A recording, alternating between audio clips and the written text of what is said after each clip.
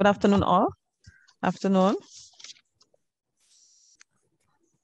Good afternoon, and welcome to today's webinar under the title Ergonomics, Environment, Health, and Safety. Brought to you by the UWI Mona Library Health and Wellness Committee, LHEWco. I am pleased to have you here and excited to hear and learn from this webinar. I am Nicole Johnston, co-lead of LHEWco and your moderator for this webinar. I will be assisted by Mrs. Latoya Johnson Phillips, who will pray, and we'll have other LHEWco members, Mrs. Ruth Rooms Ufar and Mr. Miguel McCoy, who will be monitoring the chat for me today.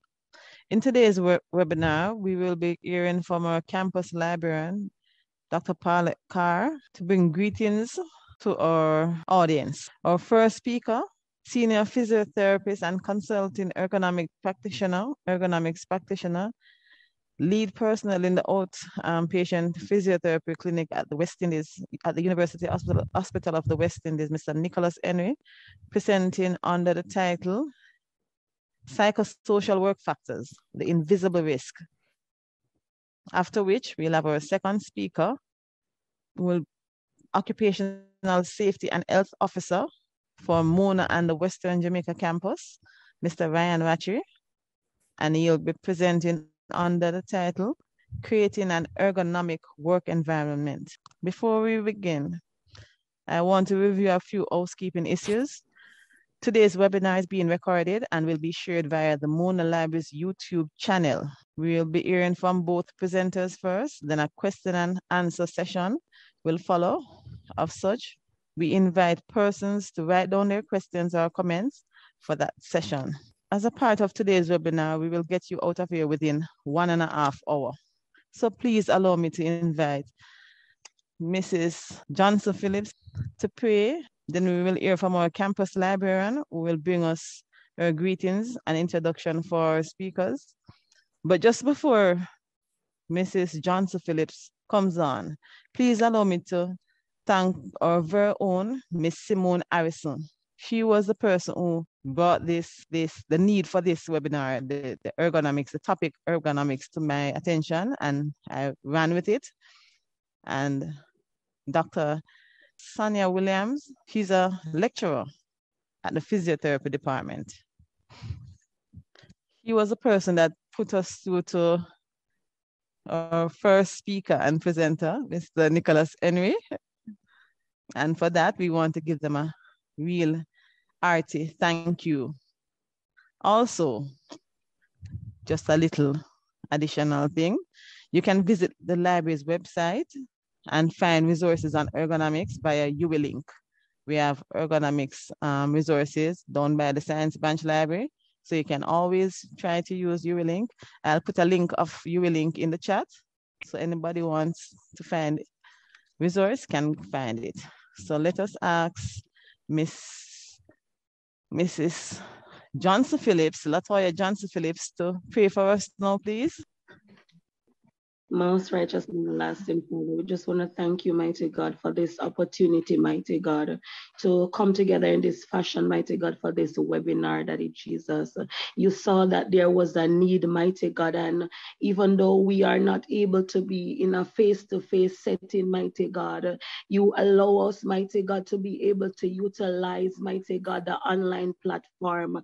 I pray, oh God, that as the session go forth, mighty God, we will learn and, mighty God, be able to apply, mighty God, and also, mighty God, bring it to others' attention, mighty God, that they too can learn something, mighty God. I pray that you will let everything go forth, mighty God, according to your will, mighty God. Let the internet work efficiently, mighty God. Let everything go smoothly, mighty God. I pray that whatever questions that we have to ask, mighty God, we will be able to ask them without fear, mighty God, and the presenters will be able to answer them, mighty God, in a way that we can understand, Daddy Jesus. Pray that you will just take full control right now. In your name, Jesus. Amen. Amen. Thanks very much, Mrs. Johnson Phillips. All right, next item on our agenda is the opening remarks and speaker's bio from Dr. Paulette Carr. Over to you, Dr. Carr. Thank you so much, Ms. Johnston. And my thanks to the Health and Wellness team for always coming to the fore with these very, very interesting webinars. I spoke to Mr. Heron on the weekend, and one of the things that I said to him was the level of expertise that we bring to these webinars. We should share them across the Mona messaging platform. We should open it up not just for our library staff, but we should really, because we've had some excellent webinars brought to us by our health and wellness team. And whilst I understand that the COVID pandemic sort of pushed the agenda forward, because I saw where that was happening more frequently. I think the topics that have been addressed are really so relevant to persons outside of the libraries that I think we should really, for the next time around, ensure that it is promoted across the library. But I bring greetings to all of the participants this afternoon. I'm particularly pleased with our presenters, and I really want to say thanks to them. Thanks for HR for pushing. I see Ms. Thompson. Well, I heard her voice a little earlier. Not sure if she's still on the call. Just to say thanks to everybody. And Ms. Johnston mentioned Ms. Williams, who helped in getting one of the speakers, and our own Simone Harrison, who initiated them. The varied aspects of health and wellness for us is very important in the library, especially that the strategic initiative of the university, the strategic plan of the university still maintains for the next strategic plan. If you look at it, the idea of having that camp environment, that the staff that is going to be rounded and perform at a level, it is still on the agenda. Developing that rounded professional team, it is still part of the agenda for the entire university. And certainly in the library, we place the well-being of our staff at a very, very, very important. It's on the agenda for our strategic plan. The last strategic plan, we had staff development as an area of focus. Part of it was because the last accreditation team highlighted that as an area that we needed to focus on. But even before that, we were focusing on staff development in all areas, not just looking at training of our staff. And so we find that this health and wellness team has really taken up the mantra of looking at the wellness, the health and wellness of staff. And therefore, I'm really, really appreciative of the team for their work. They are doing exercise classes, they're doing food and health and wellness, so that we have farmers, not a farmer's market, but like a fruits day. Recently, they were part of a conference that was held at the medical library. So our team is working very hard because we see our staff development and the health and wellness of our staff as so very important.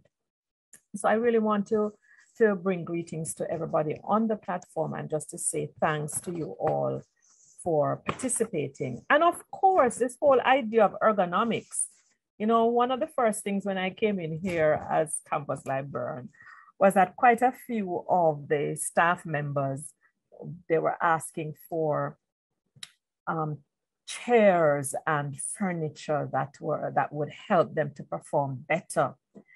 And we pushed for that with the bursar. Sometimes the bursar doesn't like us to talk about getting furniture for staff, but we say to her, you know, it's everything that counts. It is all that fitting the job and the task to the capacity and capabilities of the worker. So you have to undergird them with the relevant. So it's not, and I'm not saying by any means it's just about chairs and about desks, but it's the entire environment that we are looking at.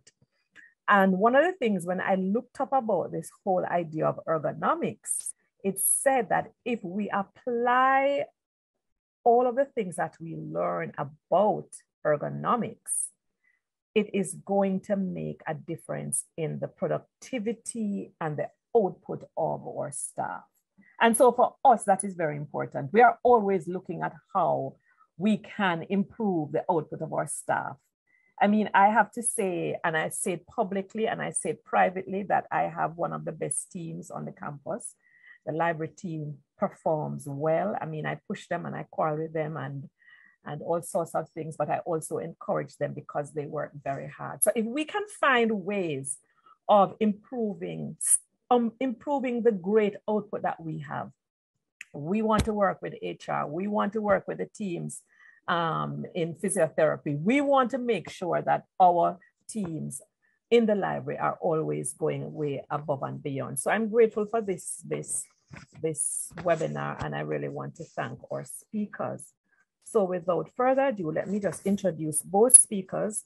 Mr. Nicholas Henry, as Ms. Johnston said, is a senior physiotherapist and consulting ergonomics practitioner who is currently the team lead in the outpatient physiotherapy clinic at the University Hospital of the West Indies.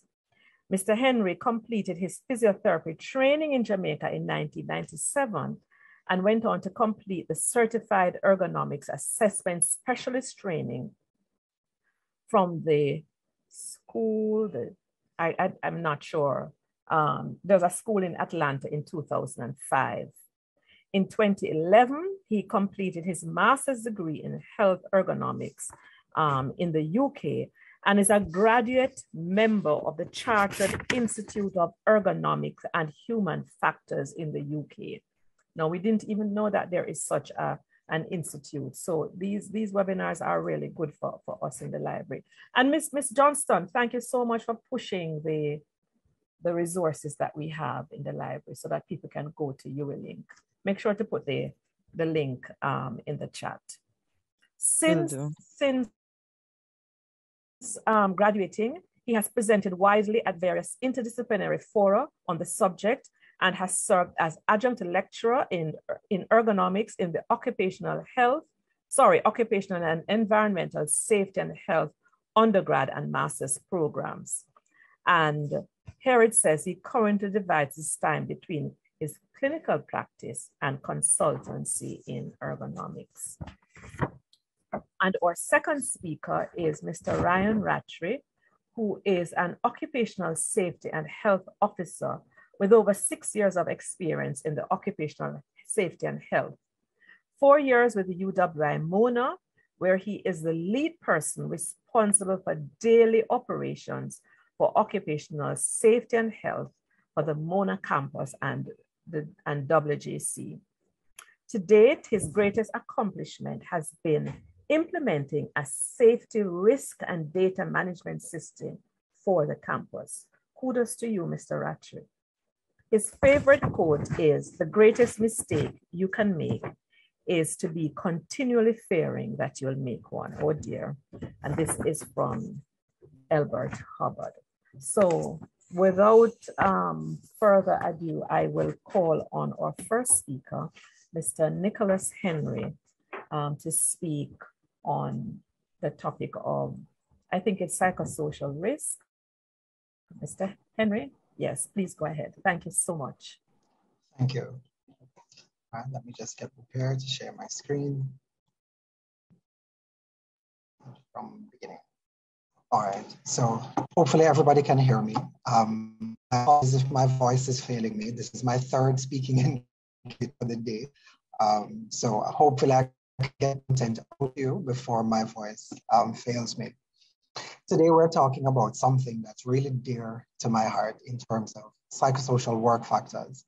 I label it the invisible risk because psychosocial work factors contribute so significantly to your health and safety at work, but they are often left out of most of the conversation about occupational health and safety. And certainly within the context of ergonomics, the expectation is largely driven about the physical tools and technologies that we interface with.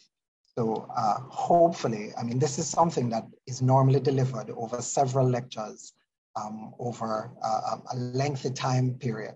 So I'm really gonna have to step on it to be able to deliver the content in 15 to 20 minutes. So hopefully I'm up for the task. All right, so in going through it, I'm going to introduce what psychosocial work factors are for those who may be unfamiliar. But I'm going to use case studies to actually create the context so you can have a better appreciation for what exactly we're talking about and the impact. But the conversation starts first and foremost with the whole understanding that wherever you are in the continuum of health, it is going to be driven both biologically and psychologically, as well as by social determinants. So whether you are well because you are at good physical and mental well-being, or you're living with aches and pains in the shoulder, having carpal tunnel syndrome, etc., the development of your state of health is going to be driven by factors other than your biology. And it's an absolutely critical understanding that a lot of people fail to grasp in terms of when you're having pains.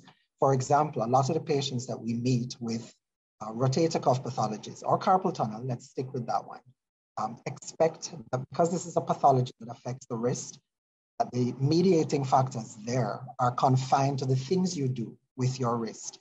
And nothing could be further from the truth. And hopefully by the time I'm finished, you'll have a slightly better understanding of what we're talking about in terms of securing your health.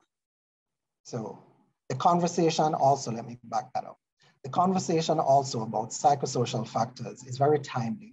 The Occupational Health and Safety Act of 2017 will replace the Factories Act of 1945 as the prevailing literature or the legal framework for references on occupational health and safety in Jamaica. And one of the differences between the two pieces of legislation is that psychosocial hazards are named explicitly in the current act. Well, it's not been passed yet, but it will be shortly. But when it becomes passed, psychosocial hazards are going to be part of what employers are going to be held accountable for in terms of identifying and managing in a work environment. Whereas before it was a little bit of an afterthought and insinuated, and the conversation about psychosocials really does have to move forward because there's a lot of technology and a lot of processes that would have to be implemented in order to identify them effectively and mitigate them. So we're ahead of the curve in terms of getting the conversation going. Now, there's a long-winded definition from the International Labour Organization for what they are, but at the end of it, hopefully you'll understand some key tenets that define what psychosocials actually are. And you can see it there, the interactions between and among work environment, job content, organizational conditions, and a worker's capacities, their needs, culture, personal extra job considerations that may through perceptions and experience influence health, work performance, and job satisfaction. Quite a mouthful. All right, so the point I was making about psychosocial hazards, the conversation is timely. And in the definition of psychosocial work factors, the key points are the psychosocial hazard is derived from the interaction of the worker and the environment.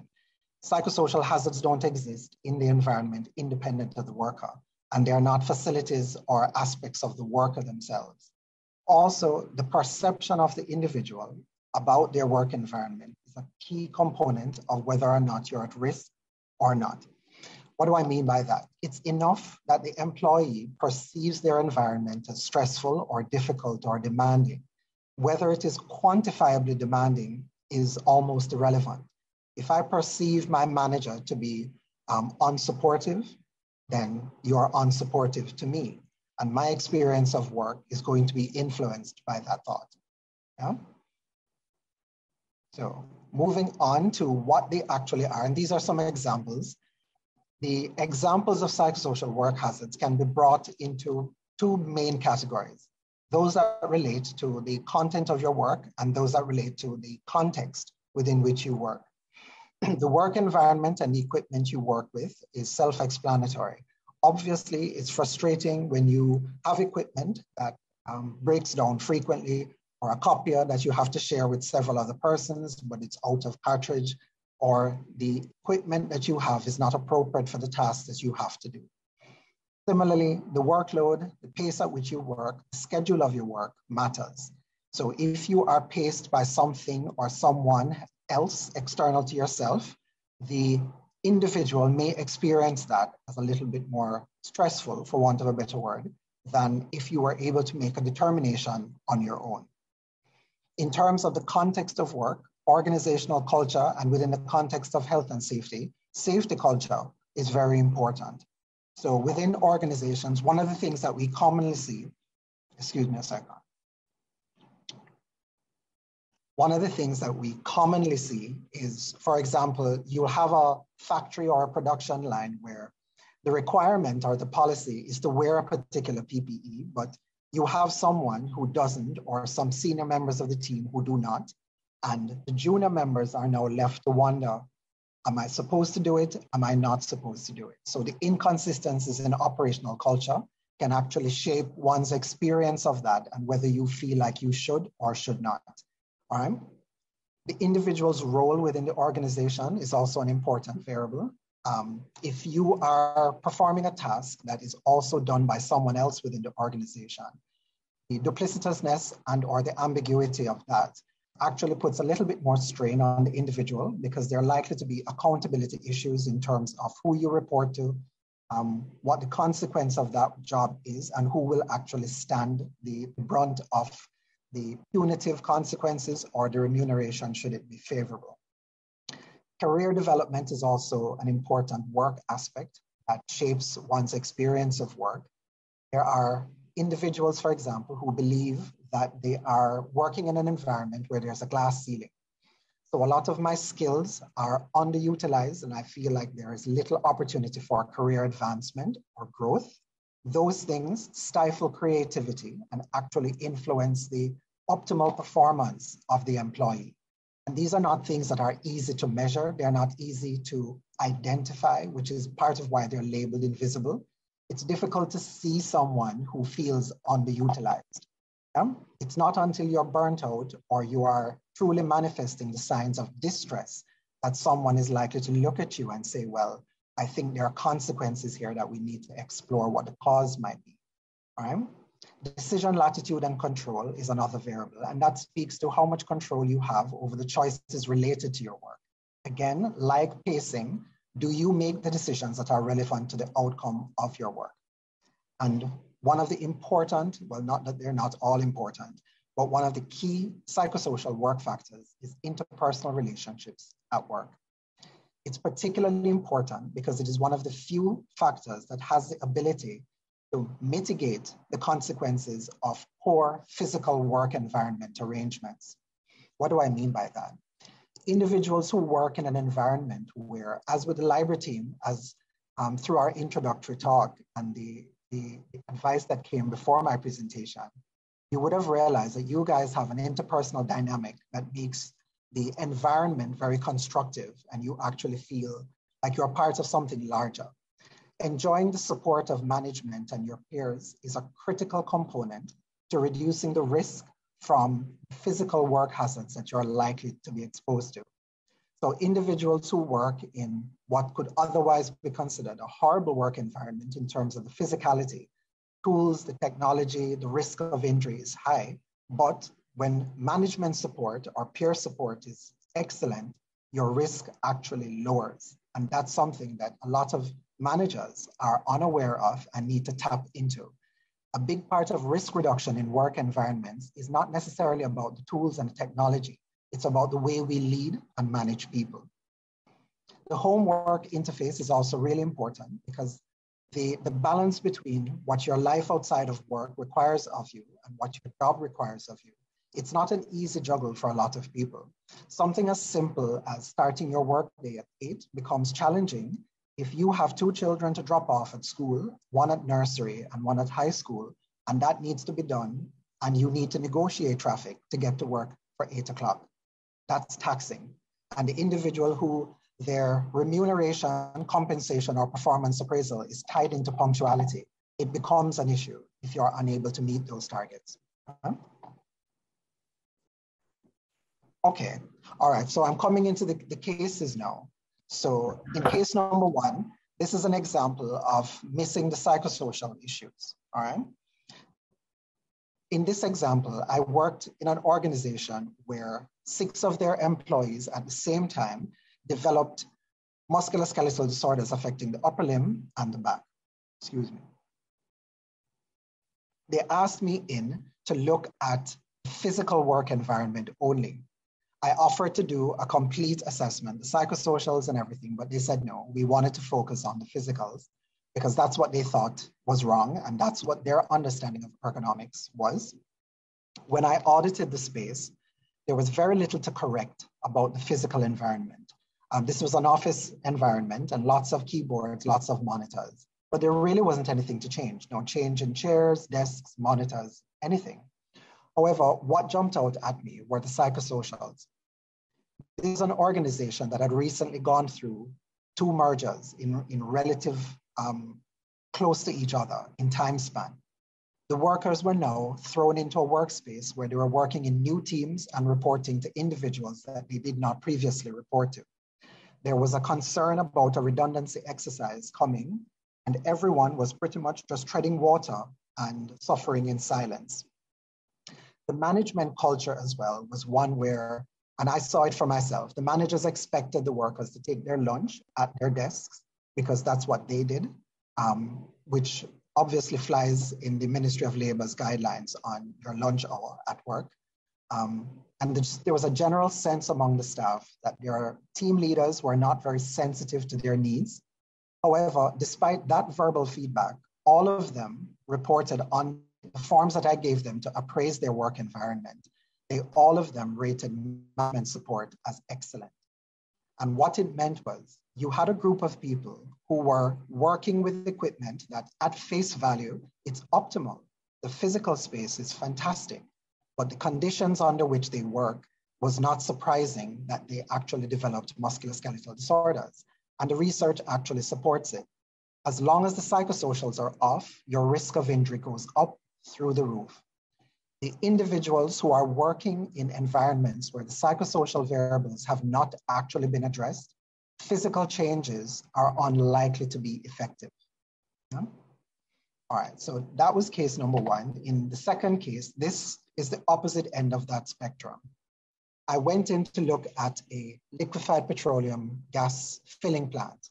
It was a family-run operation, and the plant manager asked me to come in and just to audit their operations to see if any physical changes needed to be made.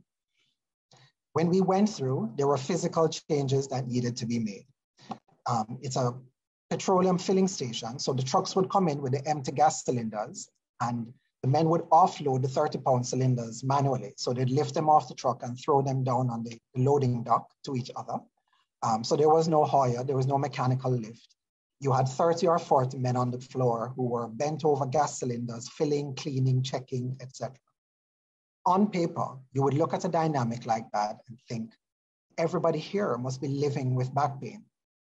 But the obvious prevailing factor was that their psychosocials and leadership management, the culture was so good that these guys had 0 injury on their books.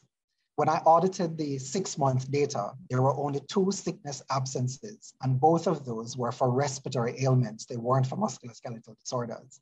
So the injury rate was actually almost non-existent in a company that would have been fined by OSHA for every single aspect of their operations. The point of it is that case exemplifies what we're talking about when we say, when you get management right, the risk of injury to your workers goes down significantly. The plant manager that walked me through the floor, none of the workers had on ID badges.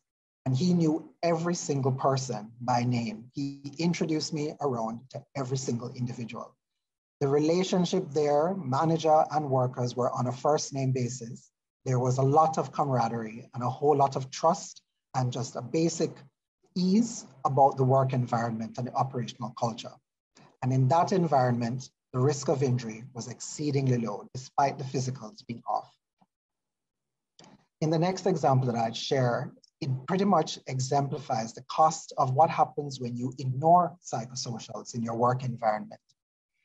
This particular individual is a 36-year-old female who is a mid-level manager who she's returning to work from a L4 microdiscectomy. That's a resection of a herniated disc at the L4 level in the spine. She is returning to work under the guidance from her surgeon that certain equipment modifications need to be made. And I was asked to come in and guide those modifications. Excuse me. When I went in, my time on the floor made it obvious that there were psychosocial issues that were off. And I knew the modifications we were going to do were going to be expensive because they were going to be custom modifications. I told the managers that these modifications, you're unlikely to see the result or the benefit of them if you do not tackle the psychosocials. But they said the remit of the audit was the physical environment, and they asked me to stick to that as well. The bottom line is the individual required $1.5 million worth of customized equipment between the chair that she needed, desk that she needed, and the supporting infrastructure. However, after the equipment came in, because it had to be shipped in, so she returned to work after it arrived, and within 4 months, her pains were so severe, she had to leave, and she resigned and left the company with $1.5 million worth of equipment that no one else could use. The bottom line is a lot of her co-workers felt that there was a bit of nepotism because she was one of the youngest persons to be promoted to that level. And the other senior managers thought she was being favored or receiving treatment that they would have gotten, but did not. So the perception on the ground and the operational culture was one where she was resented and she was on the receiving end of a lack of support and a bit of passive-aggressive behavior from the other staff. The absence of that support mitigated against her actually benefiting from the surgery and optimal ergonomic equipment. And it's one of the things that we highlight when we talk to our patients in the clinic, in our pain clinic. Pain is mediated by a whole lot more than just your body. So the idea that your pain is coming from the injury in your back or your shoulder or your wrist, and therefore only the interventions geared at that area of your body is going to work, does not actually hold true in clinical practice, nor in occupational health. The last case that I wanted to share is that of another female middle manager whom we didn't actually have to touch her to resolve her pain syndromes. This is someone who was living with back pain for about 2 years. She was being managed by physical therapy. She had gone through 2 different courses with 2 different practitioners.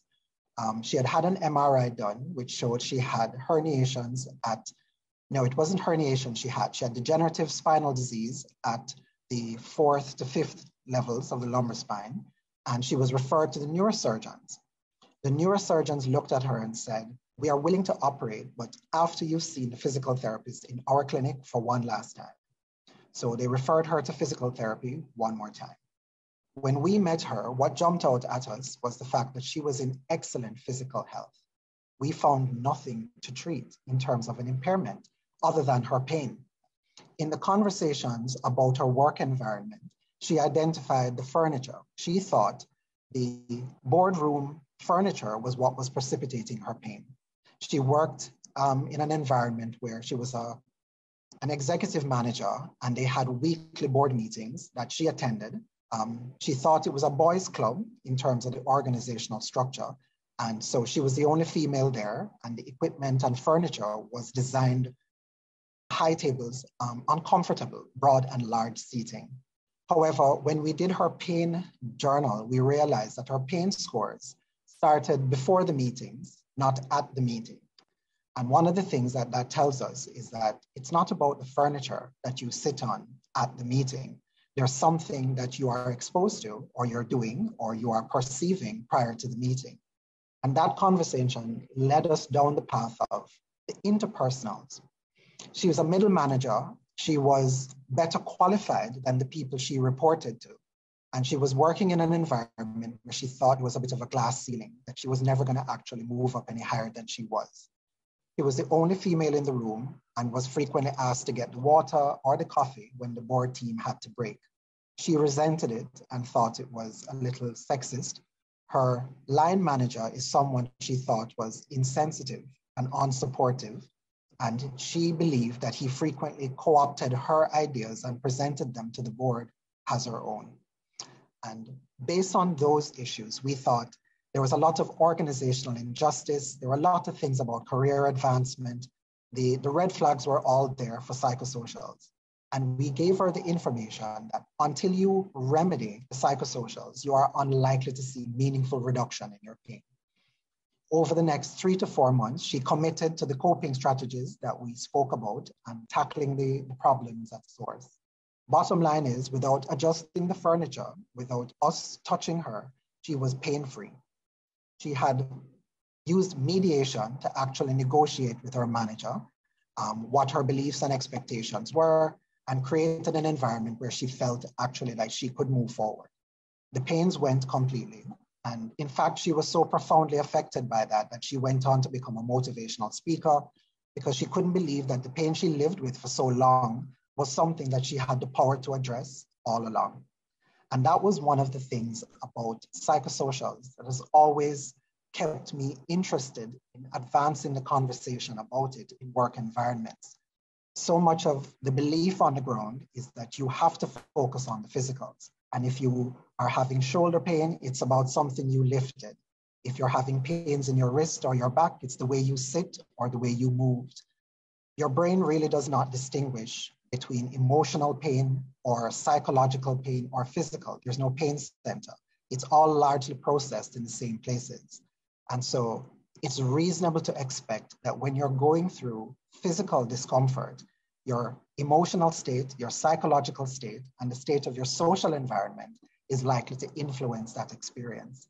And so the takeaway from my presentation really is that if you're going to safeguard the health and safety of every member of your team, wherever you work, it is impossible to divorce your physical health from that of the psychological and social aspects of your work.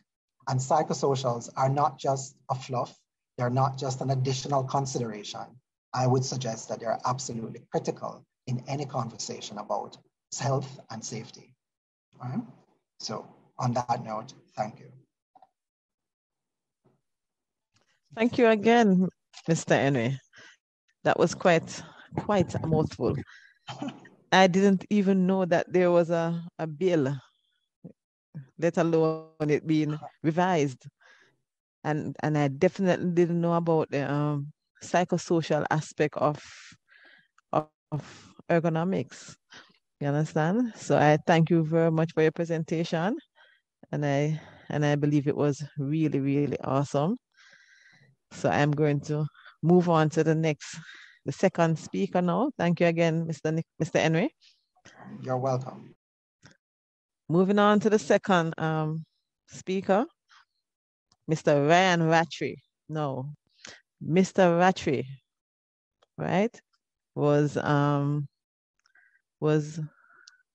introduced to us by Miss Nalda Thompson.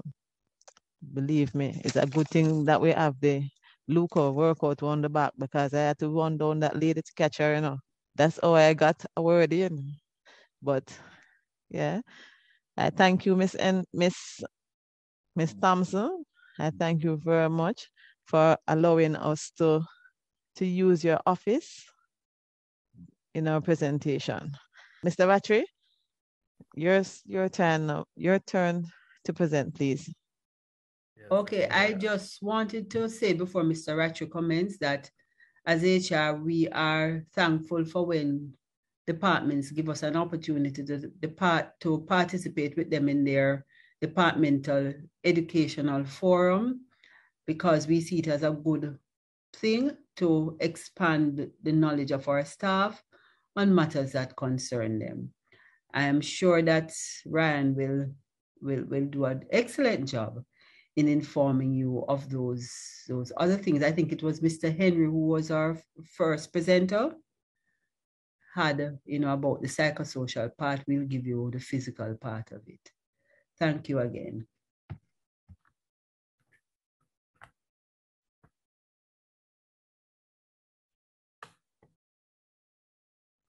All right, so this afternoon, I will be presenting on creating an ergonomic work environment.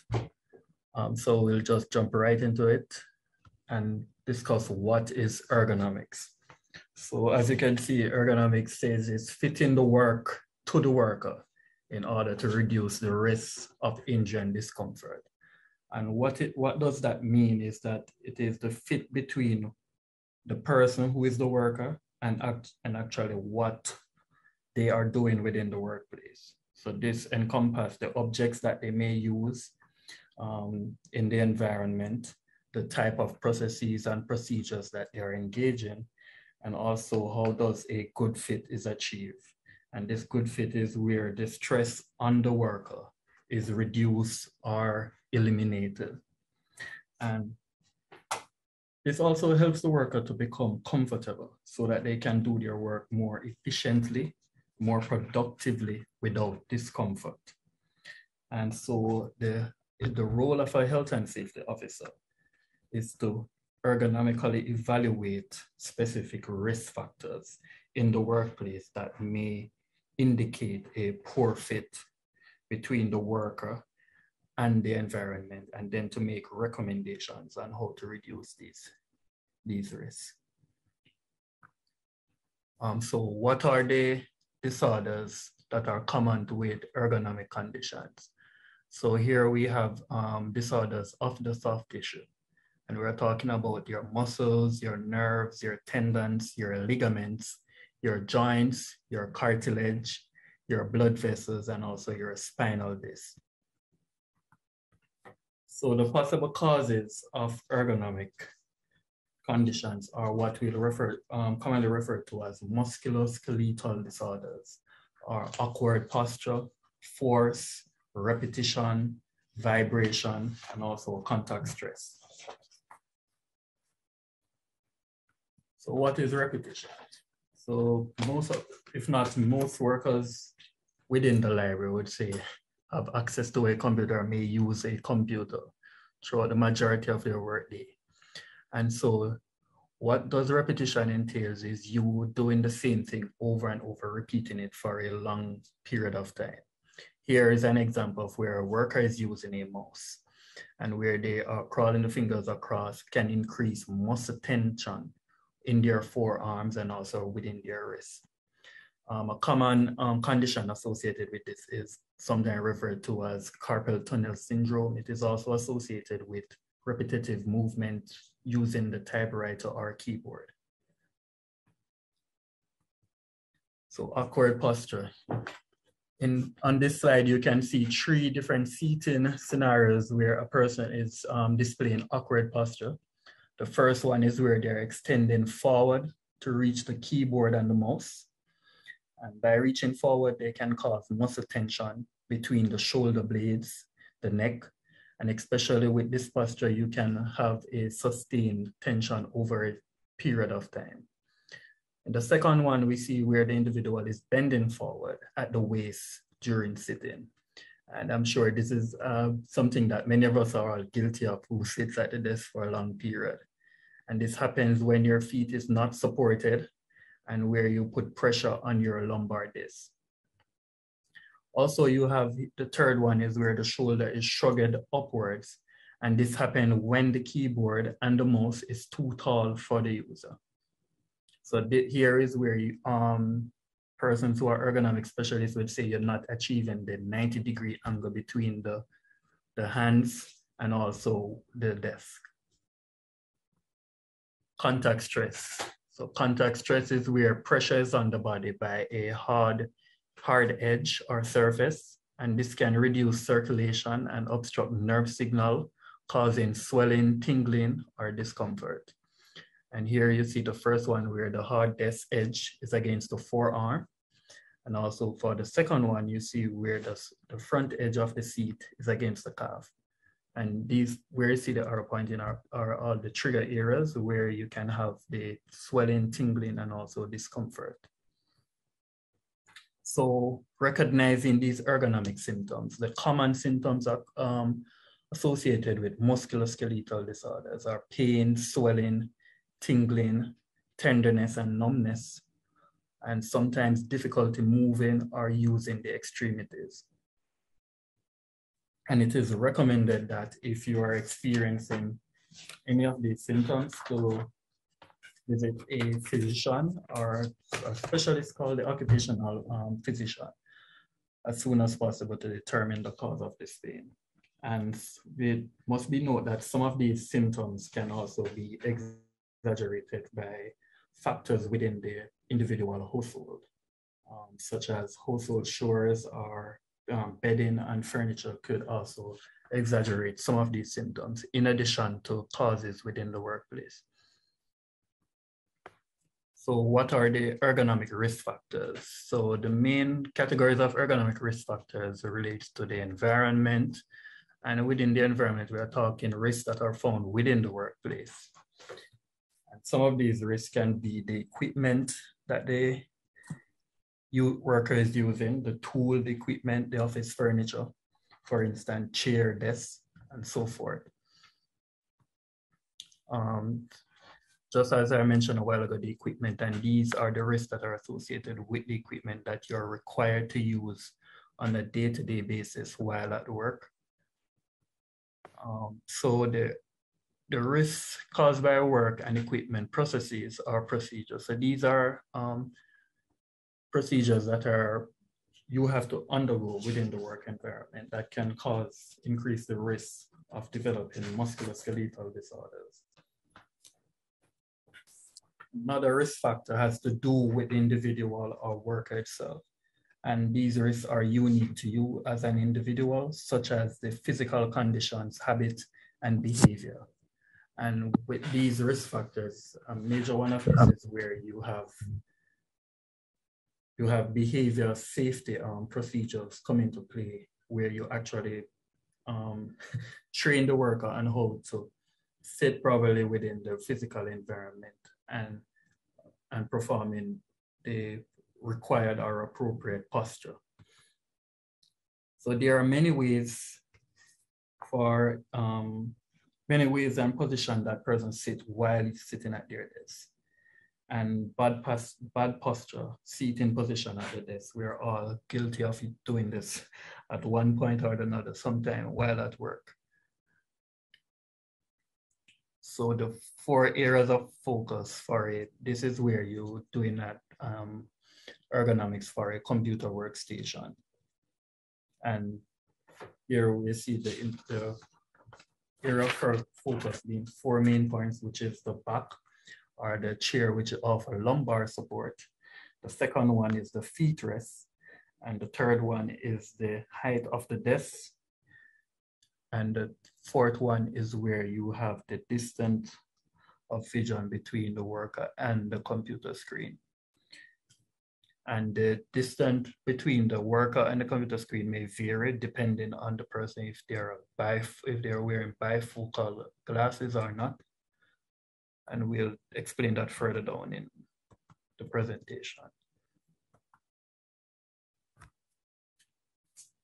So here we are looking at the lumbar support, or the chair, the height of the back of the chair. The lumbar support here has to do with the cushioning, back support, how high the chair is. And these are all factors that can influence the worker developing musculoskeletal disorders.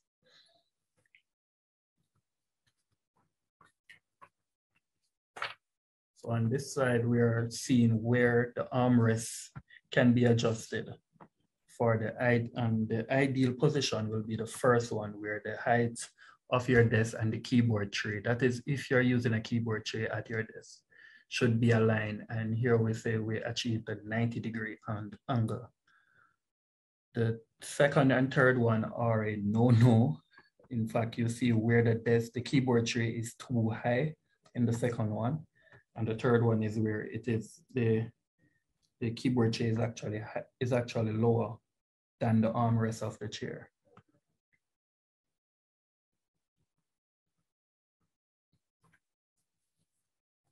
So here you see where the 90 degree angle is achieved, where the level of the desk and the keyboard is in alignment with the armrest of the chair.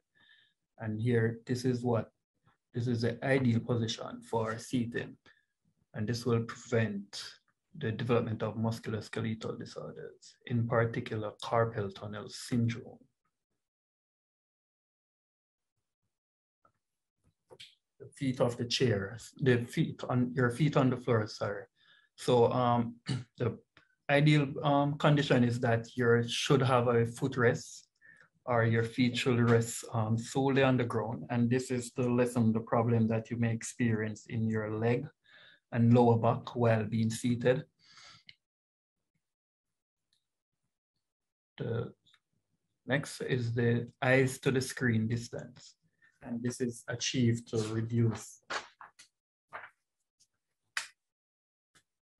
prevent excessive movement or force on the neck. So the monitor and the eyes should be in total alignment and should not be positioned where the worker is required to move excessively to see the screen or have their neck in an awkward posture. So these here is showing the trigger points for person who use laptops and actually use it where the height of the screen or the vision is not in alignment. So you're seeing where the head is up and both arms are causing shoulder pain to overreach in order just to reach the laptop. Here you see a person where they have to bend their neck just to look at the screen by looking down. That can cause upper back tension and cause neck pain. And the third one is where the person is now resting and the hands on the table, which is caused by causing trigger points of pain within the wrists, the elbows, the shoulder, the neck. So all these red highlighted sections are trigger points for pain due to awkward posture.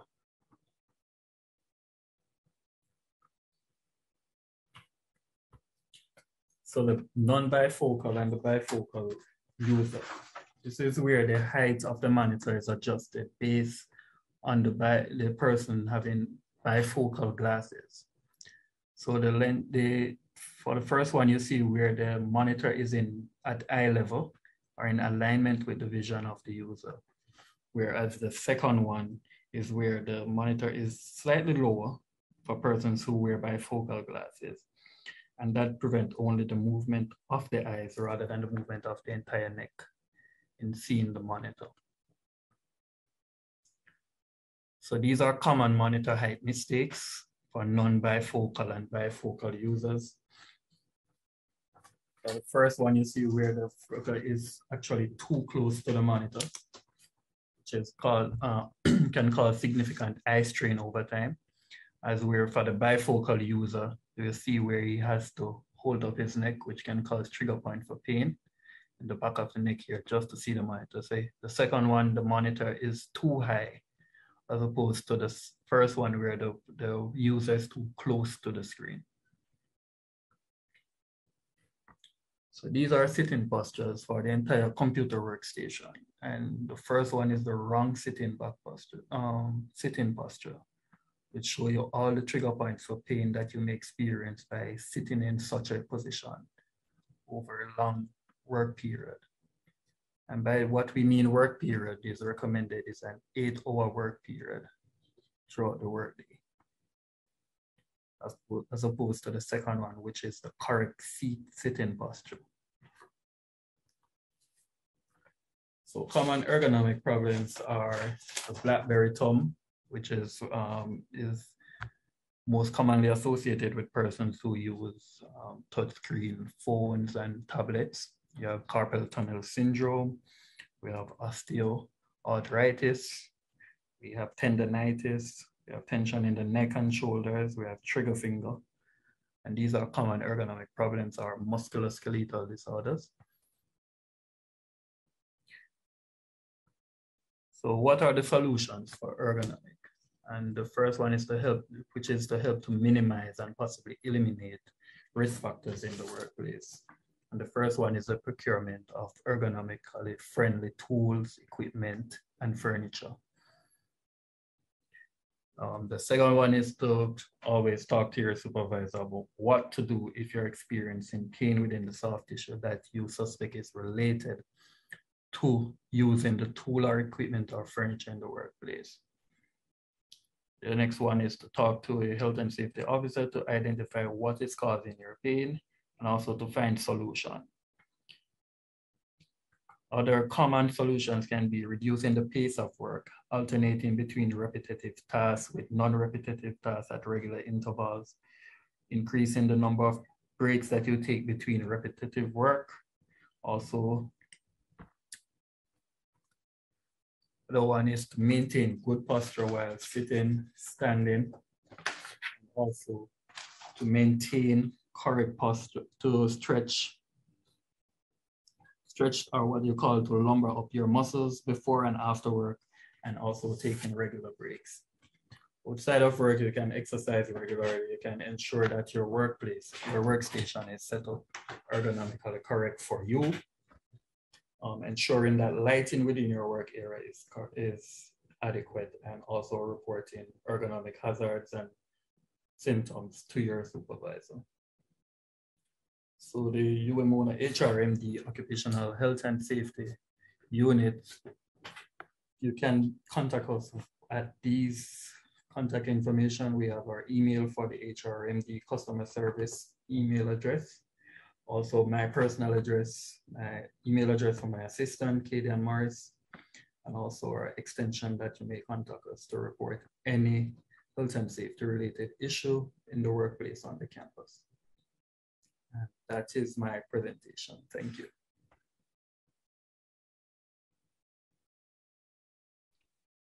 Thank you again, Mr. Rattray. Well, I'm learning. It's as if I'm in a classroom. So first I learn about the legal aspect and the psychosocial aspect. Now I'm finding out that the monitors need to be at different level for bifocal and non-bifocal users. This is just a wealth of information. So I thank you again, Mr. Rattray, for your presentation. And I'm going to open the floor for any questions. I'll check in with my team members. Mrs. Ufar, Mr. McCoy, is there any question in the chat? I'm not seeing any as yet, Ms. Johnston. Okay. So that being said, I have a question, right? Mike, I'll just throw out the first question. I read somewhere that noise can be an ergonomic risk. Is that true? Any one of the speaker, Mr. Rattray or Mr. Henry, you can go ahead and answer. I just want to know, is it? It can be. Noise falls under the physical ambient environment in terms of sound quality.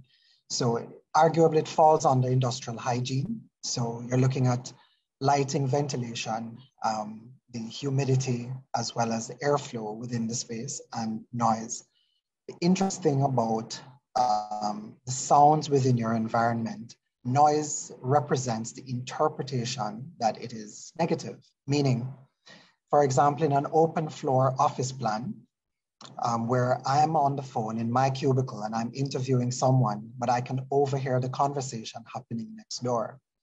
If that conversation is, in my opinion, inappropriate or distracting, it becomes noise to me. But if it isn't, it's not noise.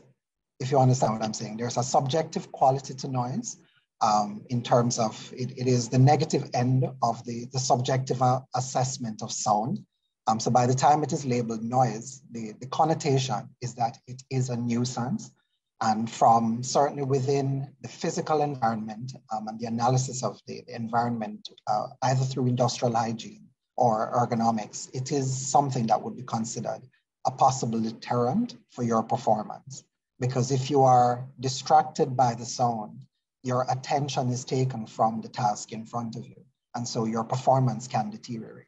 So I'm not sure if that adequately answers your question, Nicole, but my short answer would be yes, it can be. It definitely does. It definitely does. But then you can also look at noise from the aspect of with the level of sound that will physically cause you harm. So for example, the standard or the recommended decibel by NIOSH, which is the National Institute for Occupational Health, for Safety and Health in the US, recommend a 85 decibel for an 8-hour workday. So for instance, that the standard is saying that if the level of sound exceed that standard, then it is considered a hazard or close to the standard or close to 85 decibels. So you can also look at it from that standpoint. Okay, thank you very much. Thank you very much. I see Dr. Carr with her hands up. Dr. Carr, you can go ahead. Thank you so much, Ms. Johnston. I'm a little, I'm trying to find the right word because I heard so much today that would possibly impact our staff in the library. And I wanted to start on that last note from Mr. Henry, but it is a good segue into what Mr. Rattray spoke about, because he said you cannot divorce the psychosocial from the physical. The challenge for me, and it's maybe not a challenge, is how do we always get that balance? How do we always find because if I have in another life at another institution, and this is years and years and years and years ago, there was a staff member who had what we thought was a physical, well, the person said it was physical. And it went on for a very long time. And it was in the government service. And you know, the government service has something called medical boarding. And when they decided to medical board this person, all of a sudden the person became well. Well, I don't know if the person became well, but the person could respond to their work. And I'm just wondering, so it clearly was maybe a psychosocial, and really may not have been physical, Mr. Henry. I'm trying to find out, how do we identify when the difference is the difference between the psychosocial and the physical, because we do not always have access to like your expertise. Sometimes when people talk about their situations, we don't always get the full picture. How do we, as the administrators, the people who really want to get the best for our staff, how do we identify? Do we always need to call in a specialist like you? I know we can call in HR, and HR is very focused on, and I'm not saying they don't do the psychosocial, because they would sometimes refer persons to like the health center, the counseling unit, and so to deal with those aspects. But I'm just trying to find out, how do we ensure that we are always addressing the right aspect? to help the staff member. And any Mr. Rattray could answer, Mr. Henry. Yeah, I'm somewhat concerned. Tell you what, I will let Mr. Rattray take it in terms of, I can speak from what would obtain in best practice and elsewhere in the world, but if your question is specific to the library service, I will let Mr. Rattray take it in terms of what obtains in terms of your procedures locally. I think that answer might be more sensitive to what you need, but I can always explain, following on Mr. Rattray, what obtains elsewhere in the world. Okay. Right, so in terms of psychosocial issues within the workspace, and particularly the library, the issue is that once that has been determined that is a psychosocial issue, it is normally referred to Dr. Debbie Chambers at the health center. She's the head for the university counseling unit. And I think she's a psychologist. So she's a person who does these evaluations for us and determines the next step going forward. And it's a matter of psychosocial.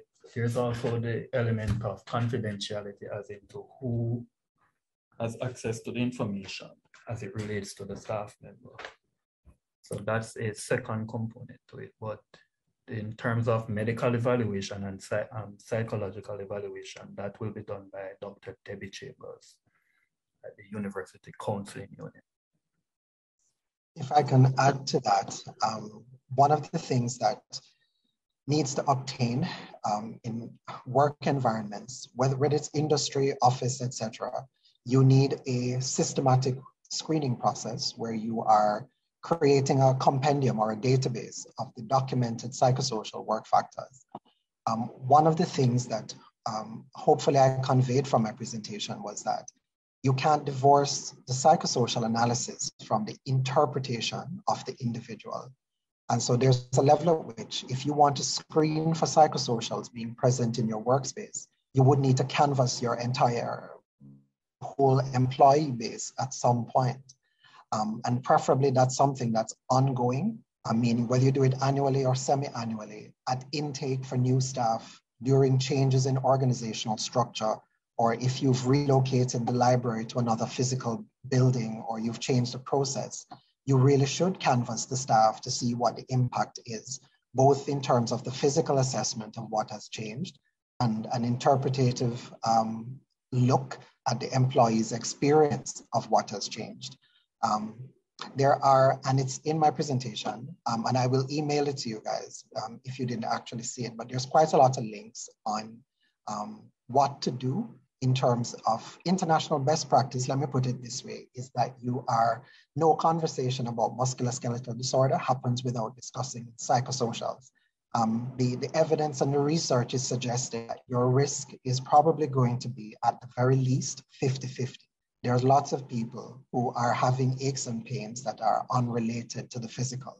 So it's not linear. So you can end up wasting a lot of money if you're shelling out equipment expenses without looking at psychosocials. So internationally, the conversation is about what do we do? The very same question you're asking, and it's been asked and answered elsewhere. So there's a lot of toolkits and templates out of Australia, out of Canada and the UK that look at how to canvas the instruments that you can use at an individual level and the instruments that you can use, like the HSE screening tool out of the UK. That's something that's just 2 pages and it's electronic. If you wanted to keep it digital, you can canvas your employees and just to get a sense of the temperature on the ground, who is having an issue in broad categories, management support, role ambiguity, job demands, etc.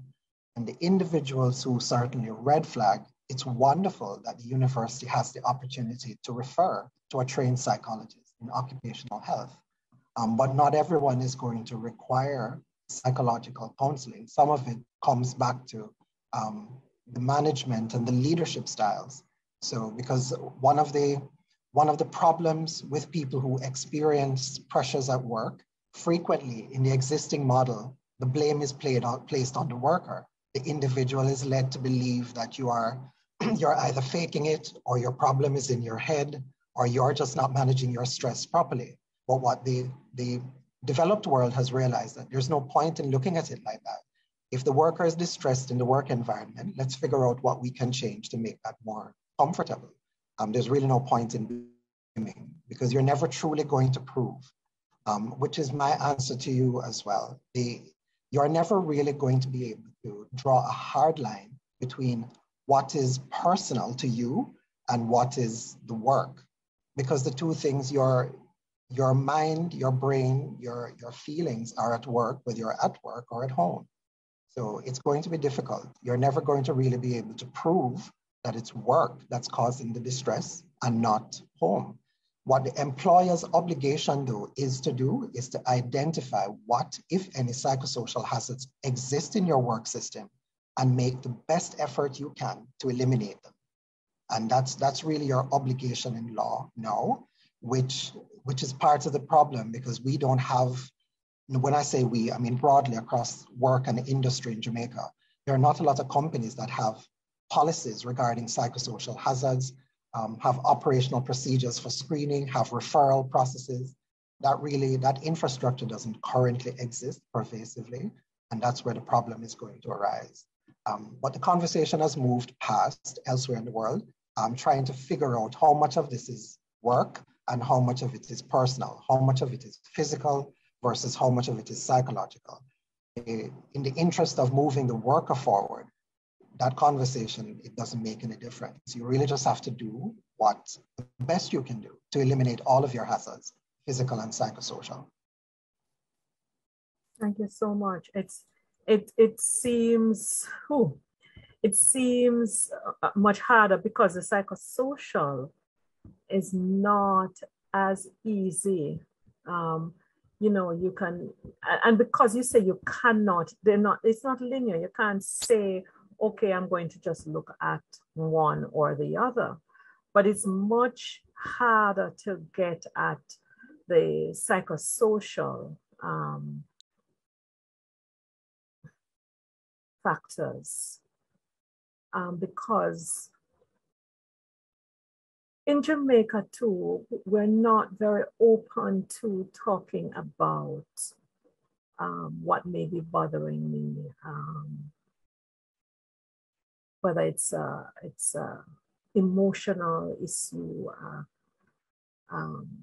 you know, interpersonal may be affecting me, a mental. We're not very open where it's easier for somebody to say that, you know, I need a new chair than to say, and it's easier to address the physical, because the psychosocial, I was like jotting down a number of things that you talked about with the psychosocial, especially when you mentioned, when you had, and let me say thanks, those case studies were like excellent. They were like, they just drove home what was happening on the ground. But when you talked about that passive aggressive behavior in one instance with one of the staff members because of what she was feeling, and then the thing that grabbed me and I'm still challenged by also is a matter of the interpretive aspect of that psychosocial, so that I interpret that somebody doesn't like me and is treating me badly. That's my interpretation of it. How do we, it just seems like do we really address these matters practically and robustly in organizations, especially psychosocial? The short answer is yes. There are companies who have very good systems in place. Most of the companies who get it right are multinational, meaning they're held to a higher standard because the parent company exists in a context where legally this is something they're used to. There's things like something very, very simple would be like tolerance within Jamaica for persons who have different religious beliefs or different sexual orientations. These are things that we still battle with in terms of how to honestly integrate these individuals into a work environment without compromising, I guess, our personal or organizational or national cultures. But the short answer to your question is you can get it right. There's the opportunity for mediation, but I think mediation is what most local companies do more of. So when the individual perceives that my line manager is unfair to me, so regardless of how you interface with other persons, my experience of interacting with you seems prejudicial. That's a valid opinion. And what you do not want to do is to say to the employee, either literally or philosophically, to communicate to them that their view is not valid. What you want to do is explore what is it in the line manager's behavior or previous interaction that would have led to that conclusion. Because the fact of the matter is, on a larger model, if I experience you that way, there is the entire possibility that someone else will as well, either now or in the future. So you do want to tackle it. You do not want to sit in silence, which I think the confusion locally is we are not yet at the point where we have the systems and the fidelity to truly dovetail management down to the individual. So there's a level, for example, one of the challenges I've often found is when employees have an issue with their supervisor, and the problem is the supervision style, your leadership style does not lend itself well to the operational culture within the space that you're working with. So the people you're leading are not the appropriate herd for your leadership style. So it leads more to conflict than anything else. And so in those contexts, usually the balance of power resides with the supervisor. So it's not often that a supervisor is going to be pulled off the line and taken back to leadership orientation or training.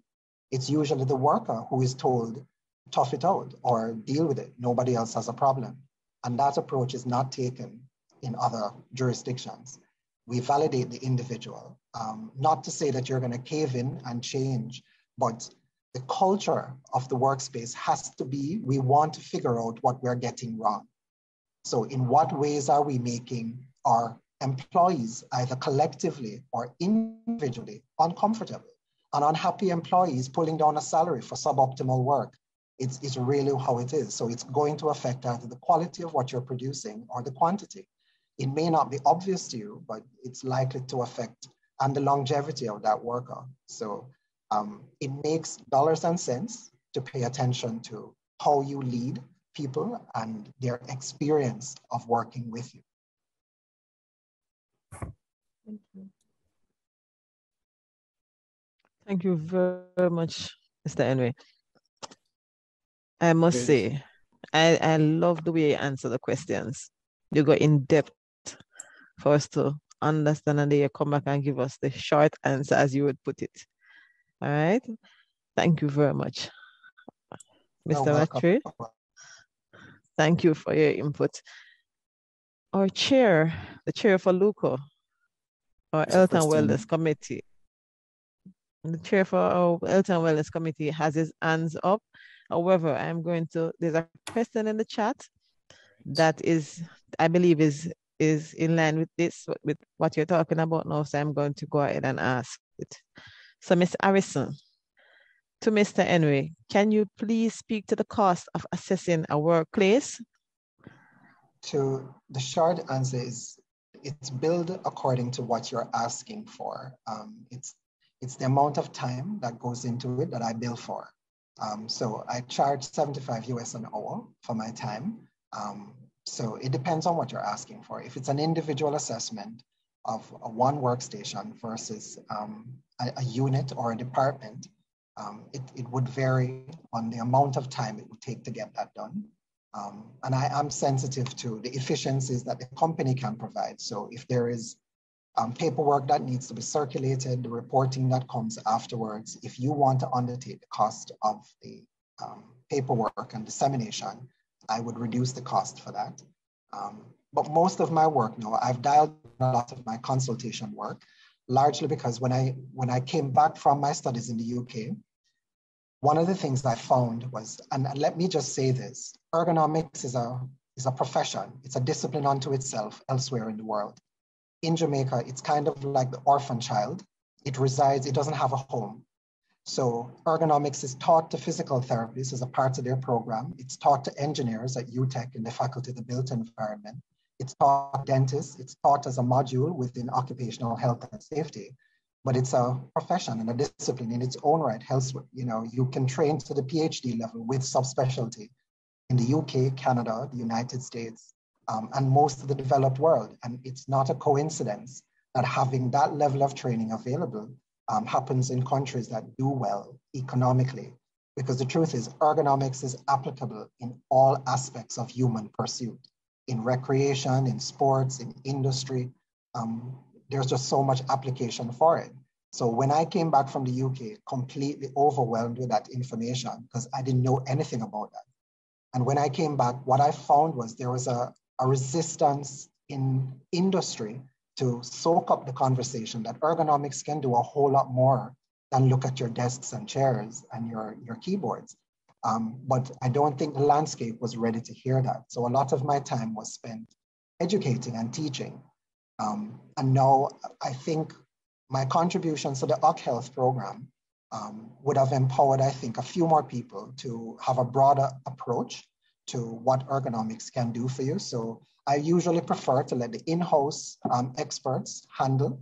And if you need an opinion or guidance, I'm willing to do that. But most of my practice now is dedicated in the clinical setting. So I'll take the injured worker back from injury back into the workspace. That's what I tend to focus on. But to dovetail back to your answer, I charge 75 US an hour, and that is dependent on what you require. An individual assessment would probably run an individual about 14 to 15,000 of it done. But a company, there'd be modifications to how that is priced. Thank you, Mr. Henry. I hope that answers Ms. Harrison's question. There's a question from Mr. Rattray. Mr. Rattray. Yeah, it is saying that I am guilty of bad posture for persons. Where can I source this type of chairs? From Ms. Nicholas.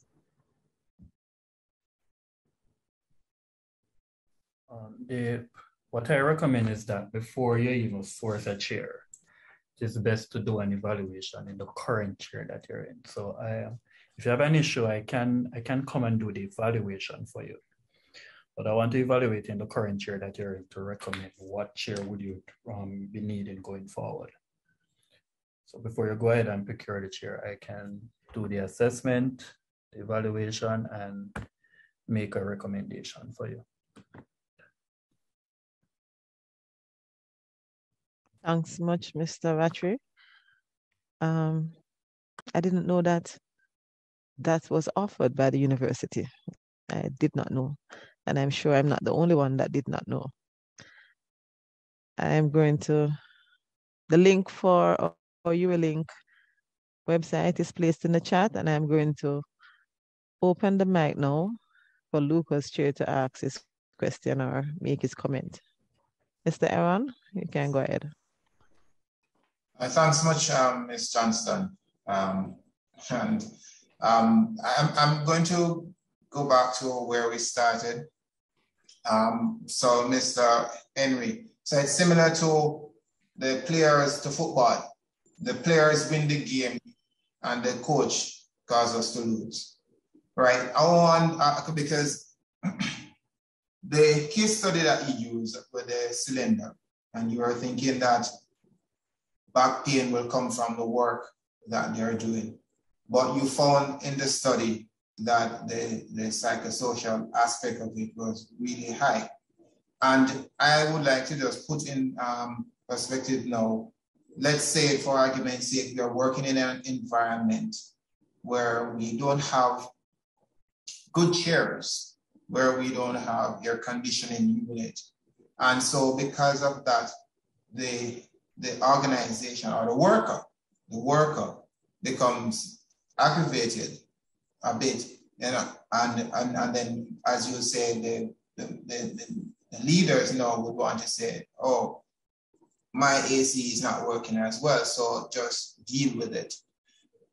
Help us as leaders.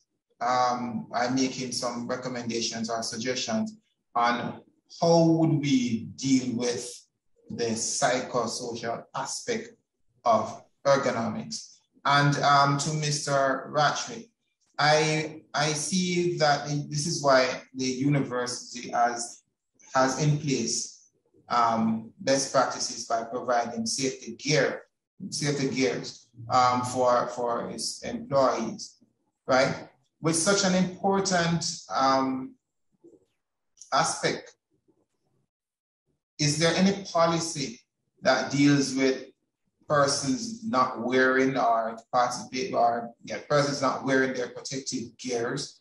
Is there anything in the university policy that deals with that? Because I think this is an important thing that we need to look at.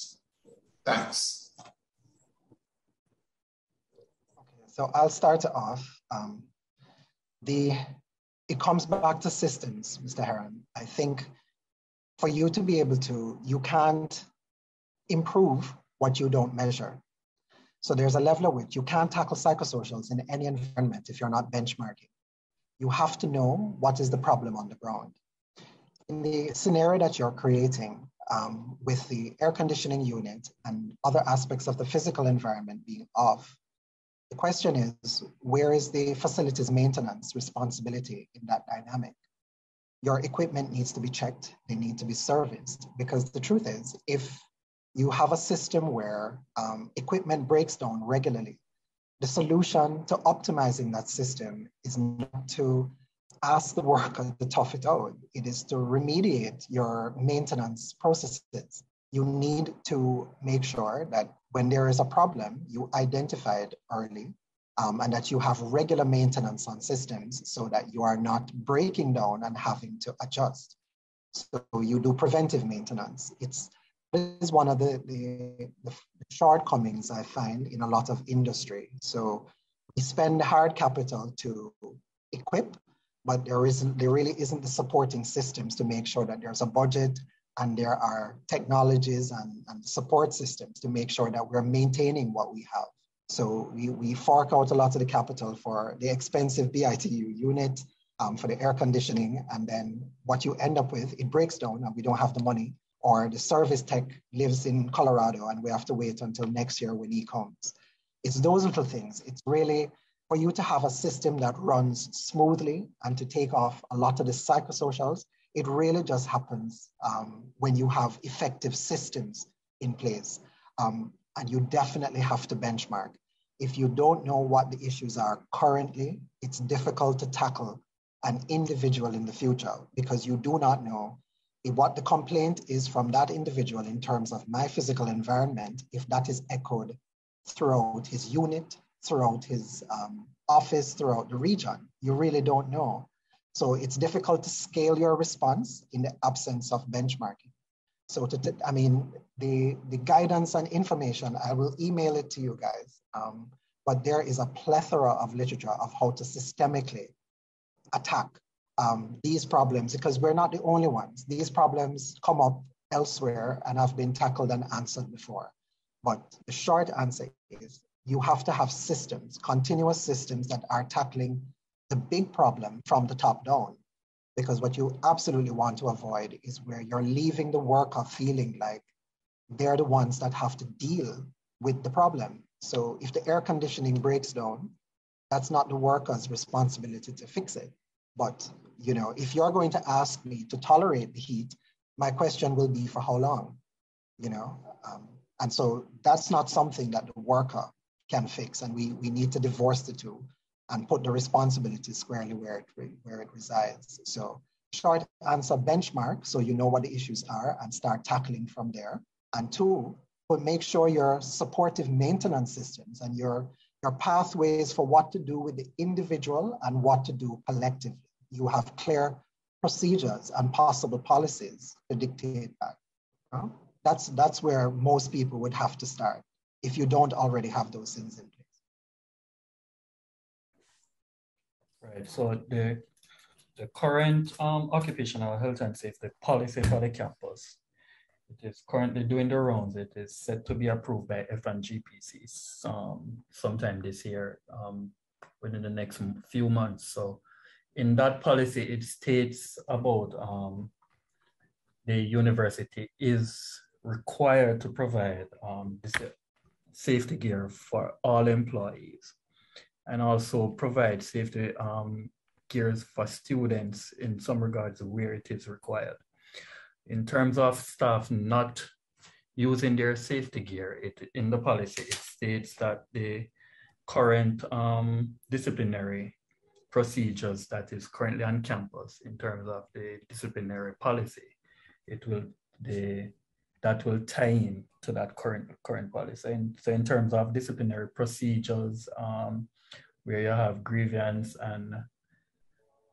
procedures as well, that's where the disciplinary action will be taken. So the current procedure where you have the department taking action at that level, where it is not remediated there, it is move along to the campus disciplinary hearings. So it is within that framework that this will be factored into. But once the policy is signed off by FNGPC, then we'll have a much clearer picture, and that will be communicated to the campus community.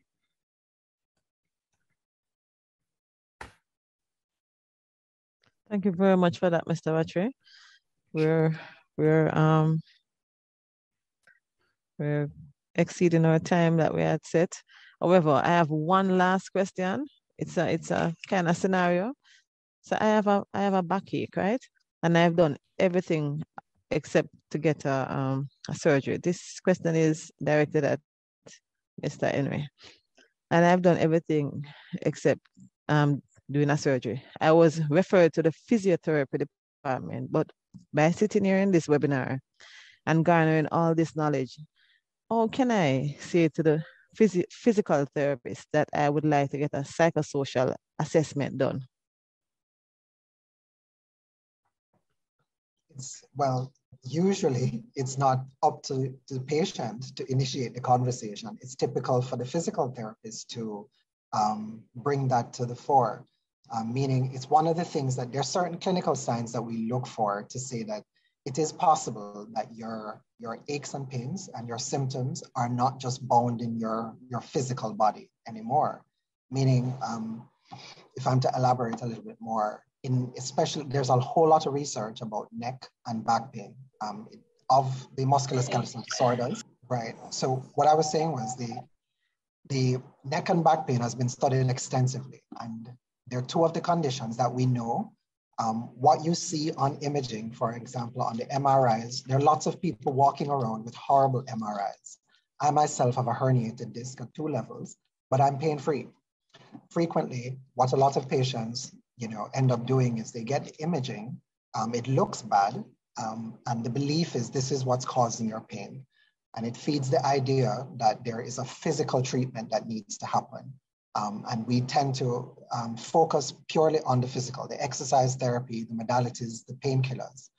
But there comes a point where there is a time window where we expect your pain, when it's driven purely by the physical, there's a point beyond which it really should start to settle if it is bound in the physical. If there are other variables, psychologically or socially, that may be contributing, then that conversation would come up after an appropriate period of time. But to come back to your question, I would have thought your physical therapist would have initiated that conversation already. If they haven't, then you can broach the subject, because there are instruments that they can ask you to fill in that will allow them to assess the variables that are relevant to you, because it really isn't one size fits all. They really would have to contextualize what you do and the elements around your work in order to come up with an action plan for you. But in summary, just broach the subject with your physical therapist, whoever is managing you. Just let them know that there are other variables that you think might be contributing to your experience of your pain, and you'd like to have that conversation. Thank you very much, Mr. Henry. Thank you very much. I am going to move on to the next item on our agenda now. I'm going to invite Mr. Brown, David Brown, to give the vote of thanks. Mr. Rattray, Mr. Henry, this was this was breathtaking. Thank you very much. Mr. Brown, over to you. Good afternoon. Let me use this opportunity to say how personally happy I am to be a part of this webinar, to be listening in, and the information it drives home some of the thinking that I've had based on experience over time working here at the UWI and my association. And what it does is sort of brings into focus and put in greater context this issue of psychosocial issues at the workplace and as opposed to the physical workspace. And I think personally that this information is helpful in that there are baby steps that we can make.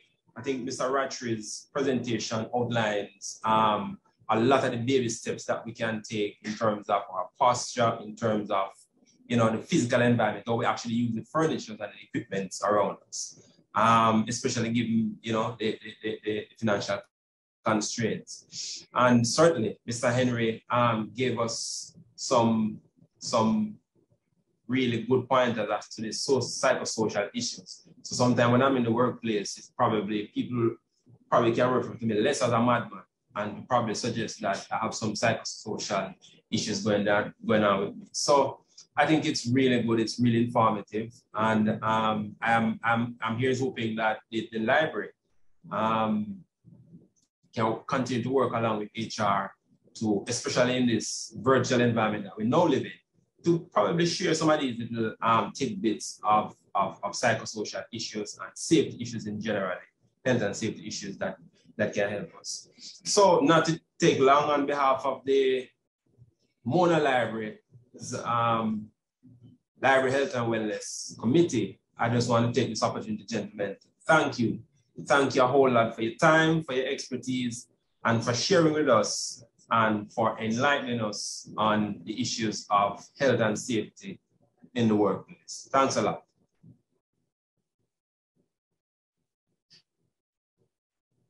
You guys are welcome, man. Anytime. Thank you very much, Mr. Brown. Thank you for having me. This was really, really good. I want to thank our presenters, Mr. Henry and Mr. Rattray, and also all the participants for attending this webinar and making it a success. I've learned things that I didn't know anything about. You understand? And I'm very thankful for that. I'm thankful for your presentation. I will, as soon as I get the copies of your presentation, I will share it with the staff complement. Thank you again. You're welcome, Nicole. Mr. Chair, you have any closing remarks? Well, thank you very much. You have said it and you have done well. Definitely have learned a lot here today. And I was just going to say that when you have a presentation and there's no question, one of two things will occur.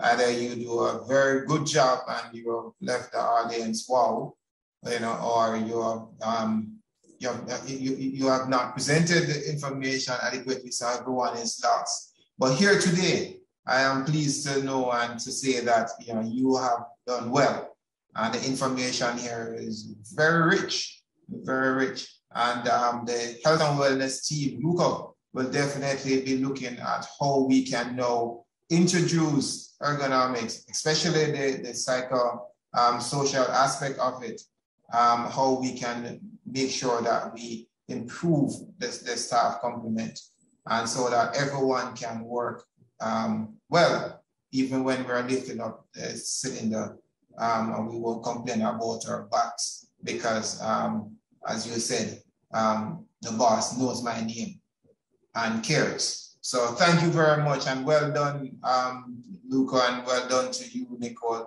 and to the presenters. Well done, awesome job, awesome job.